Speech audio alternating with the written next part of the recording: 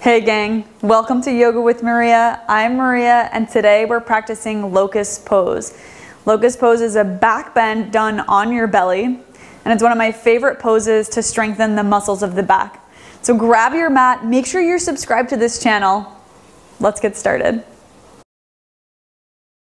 All right, yogis, we're gonna start at the front of your mat standing up. So find your way there on your mat or in the space that you've created. Take the hands to touch in the front of the heart. Feel the feet pressing down into the mat. Pull the low belly slightly up. Close the eyes. Just allow yourself a moment to arrive. Allow yourself a moment to breathe. Just starting out by knowing that you've chosen something good for yourself and just that choice is enough. When you're ready, flutter the eyes open. Breathe in, reach the arms up, and then take the hands behind the back, kind of at the nape of the neck here. And then pull the elbows in and reach the elbows up towards the ceiling. Keep pressing down into the feet. Low belly pulls in. Just a little back bend here. Take a breath in. Keep pressing the feet down. The legs are active. Breathe out. Inhale. Exhale. One more time. Breathe in. Breathe out. Slowly come back to center. Release the hands down. And then reach the arms back up. Look up. Exhale. Fold over the legs. Hands come to the mat. Let the head fall heavy. Breathe in, look forward. Breathe out, step the left foot back and spin the heel down. From here, you'll lift up, arms lift up for warrior one. Press forward, bend the right knee rather and pull the right hip back. Low belly pulls in to lift the chest. Arms reach up. Breathe in. Keep bending into the front knee so you feel an opening in the front of the left leg. Breathe out. From here, hands come to the mat, spin your back heel up. We'll take down dog split, right leg sweeps up, and then bend the knee, open the hip. From here, you'll straighten the legs, square the hip, and then step the foot between the hands, back knee taps down. Untuck the toes, and then walk the hands to the top of the thigh. Press down into the thigh to lift the chest.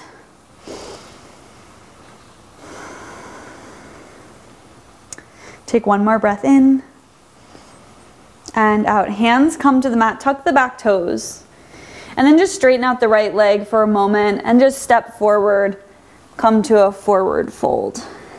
Breathe in to look forward. Breathe out, the right foot steps back, spin the right heel down. Breathe in, press down into the back foot to lift yourself up for warrior one. Left hip pulls back, keep bending into the left knee, arms reach up. Low belly pulls in, keep lifting the chest. Really find strength in the legs so that you can lift the chest out of the waist. Hands come to the mat, spin your right heel up. Breathe in, down dog split. Bend the knee, open the hip. So nice. And then step the foot back forward and drop your right knee down, untuck the toes.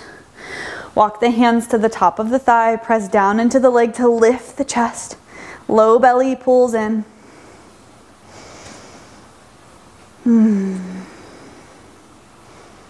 Take one more breath in and out. Hands come to the mat, tuck back toes, lift the back knee, straighten out the left leg, and then rebend the knee, plant the hands, step to plank pose. Take a breath in. On your breath out, bend the elbows straight back and lower all the way to your belly as slow as you can. Untuck the toes at the bottom.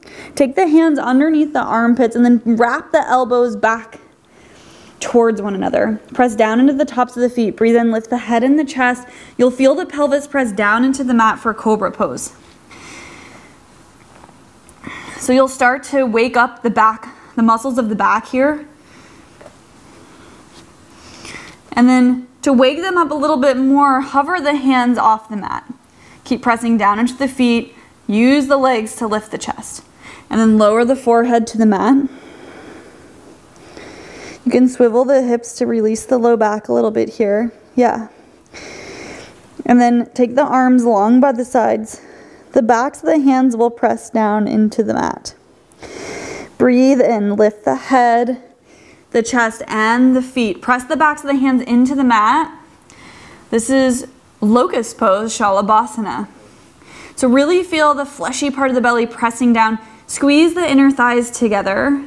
Point the toes, press down to lift up, and then maybe you'll hover the hands off the mat as well, feeling the arm bones externally rotate so that the shoulders become a little bit more broad. Think about reaching from the crown of the head forward and the toes reach back. So you're looking for more length, finding a little bit of space between each vertebra, and then slowly lower down. Take one cheek to the mat, swivel the hips to release the low back.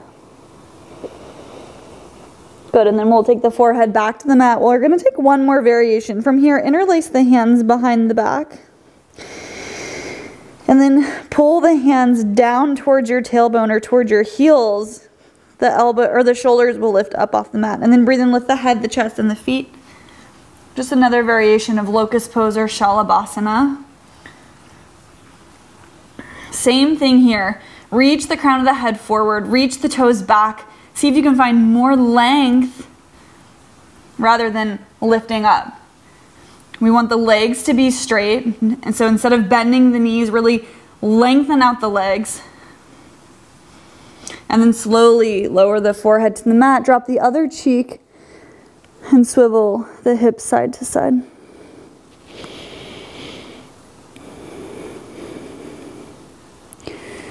So nice. Take the forehead back to the mat. Press into the hands to find hands and knees. Find a comfortable seat.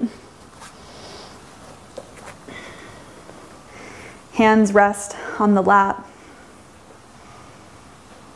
Take a few breaths here just to notice your energy level in the body. Notice the quality of your breath, the state of your mind. Take the hands a touch in front of the heart. Put a little tuck in the chin. Namaste, yogis. Thanks so much for joining today. If you'd like to continue on this back bending journey, strengthening the muscles of the back and opening the heart space of the body and the front of the body, continue on by checking out this video for bridge pose. It's another back bend, this time on the back. Let me know how it goes. I'll see you there.